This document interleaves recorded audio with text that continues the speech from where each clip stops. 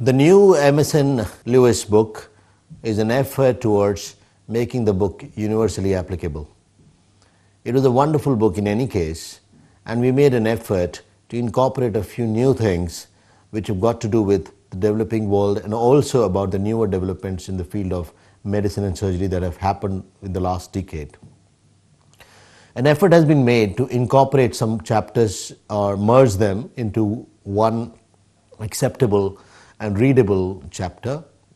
We have incorporated certain newer procedures in the form of new pictures, photographs of clinical scenarios, their management, some diseases that are confined to the eastern part of the world and in the developing part of the world, and also in the developed world, have been incorporated to have the entire spectrum made available to the reader. Now we made an effort to also bring out some issues pertaining to how nursing has changed over the years, how the concept of nursing practitioners is fast catching up even in the developing world,